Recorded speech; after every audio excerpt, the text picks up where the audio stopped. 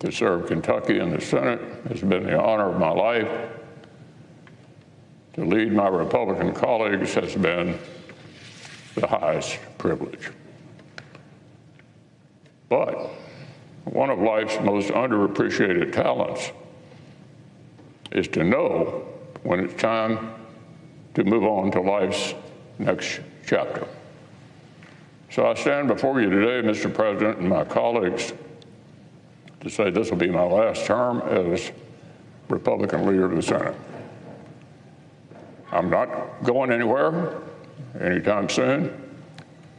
However, I'll complete my job my colleagues have given me until we select a new leader in November and they take the helm next January.